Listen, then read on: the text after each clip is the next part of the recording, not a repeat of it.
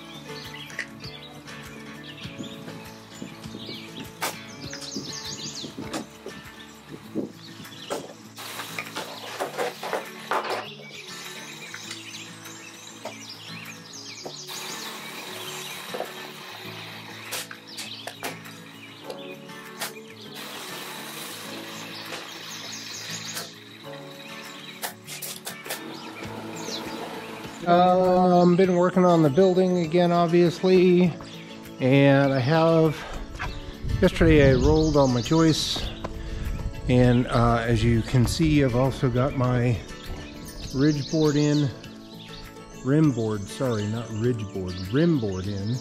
which is this one here. It's a little crooked. Turns out that this wall was pulled from your left to right because of the center wall for the support. So I'm going to fix that right now and get everybody straightened up again. So stay tuned. All right, you can see my string line, we're off by probably an inch or so. Bows in just right here. Not a big deal. I've loosened all these supports. I'm going to check everything for plumb on the far side. Make sure these guys are all still plumb. The ends are still tied, so it's only these 3 centers that I've loosened, or undone, I guess is a better way to put it. So I can move this whole wall out, potentially, and get it to be straight again. So we're just off by a little bit. Not a big deal. Good to fix now.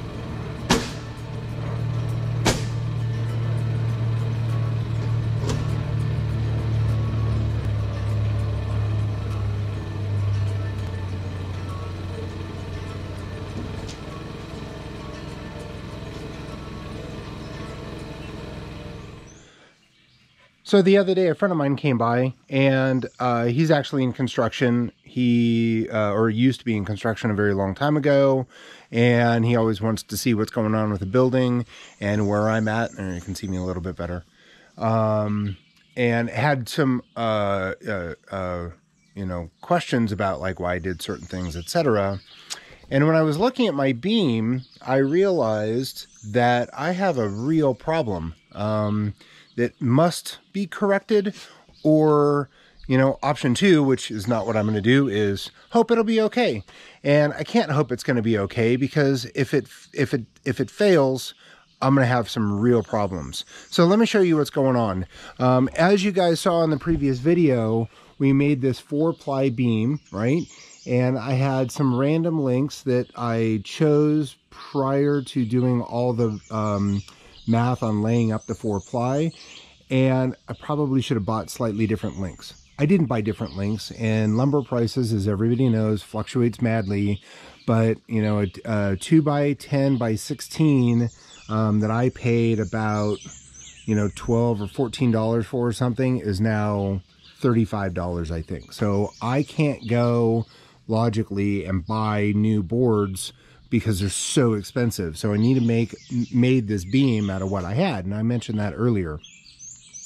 One of the things for code when you're doing a built-up beam is to make sure that if you do have a seam, which I will refer to as a seam, but basically where you have, you know, 2 boards coming together, this is not a problem. That's totally fine. But the important thing is that you cannot, according to code, have seams on every ply in the same span. So you can see here, I only have 1 seam in this entire span. All right, and this is only 8 feet, so it's not very long, but I have 1 seam there. There's times that I might have 2 seams, and again, that's not a big deal. So down here, let's see, you know, and I was trying to do this math pretty well, but I do have 2 seams here.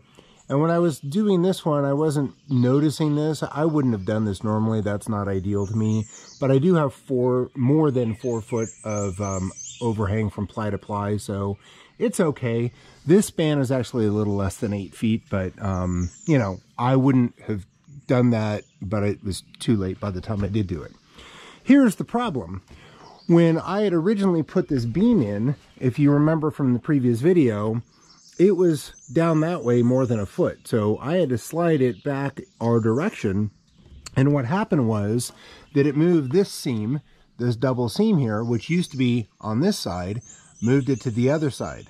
So now I have these two seams, which generally speaking is not a big deal. But then I also didn't notice that I have this seam and I have a fourth seam down here. That's not good because now I have a seam for every ply in one span. So this is just one single span and I've got 4 seams. I really wish I had noticed this problem as well. I cannot fix it. This is only about a 2-foot overlap between these, but you know, it is what it is now and it's done. I can't take this apart. So when I build the next beam down on my lower posts, I will keep that in mind and make sure the seam is actually at least a 4-footer. That being the case, what I need to do to correct the problem, which is actually relatively easy, I'm just going to slide this seam down a few inches so that it's going to be on top of this post. I don't have enough to move it way back, which would also potentially work, but then I would have, you know, 3 seams in this section, and then I would have 1 seam over here, 2 seams, so I kind of don't want to do that. I'm going to put it somewhere in the middle or over this post, and that's going to solve the issue of having 4 seams. I'm referring to them as seams. They're butt joints basically, but you know, 4 in one span, and again, that's bad. Good news is that the other day when I was doing all my math or squaring up the building, making sure all my columns were straight, and then where all my floor joists are going to hit, I did a little bit of screwing on some of these, but these are not permanently attached to the beam because I wasn't sure if I was going to have to change anything or how it was going to look, etc. And so thankfully I didn't. So now all I need to do is undo a couple of screws, and after I undo the screws on the beam, the floor joist of the beam, I can put on my ratchet straps like I did before in the previous video, and I'm just going to slide it down a little bit. So that's one of the things I'm going to do today. Pretty straightforward, not a big deal. Another thing that I discovered is that, which you saw earlier, I realized that this wall was a little crooked. It was pushed, or I'm sorry, it was pulled towards us about an inch or so, and most of that was tension over here on this middle column or in this middle wall. And the middle wall, to make it straight, I had put too much tension on the other wall, and thus it pulled it forward. So I undid all the boards, and if you notice, I don't have the 2x12s running across here bracing everything anymore. But I did have to go through, after I undid all that, I did have to go through and just make sure everything was all square. I put bracing in at the corners, etc., so that I can make sure that this wall is now dead plumb, as opposed to before, which was okay at best. So this is now dead plumb, and that's good, and everything's going to be referenced over from there. The third thing that I've already done, which is not a problem, but did take a little bit of time, is I did set my columns on my lowest wall. You guys saw a little bit of that earlier because I set grade on them. I did finally cut them off. Other than that, those are the major problems that I had, and they need to be, you know, this wall has now been corrected, so that's good. This beam is going to move down, which will also be good. And then I'm just going to cut it off like I was planning on doing. I have, as you can see here, I've got several inches of overhang. It's not a big deal, so that's why I can't move it down, you know, a foot or something, but I can move it down several inches. So this is going to get trimmed off. I'll trim off the other end when I know where that's going to be, and we'll be good to go. And I think that's about it. So like I said, I squared up the building, squared up my walls, got everything plumb, and realized that I had a major mistake in this one section where I have all 4 plies have a butt joint or seam in this one span, and that's not good. So thanks for tuning in. I'm glad you guys are watching our videos. Do appreciate it very much. It's been fun sharing this project with you, and you guys have a absolutely wonderful day. Talk to you soon.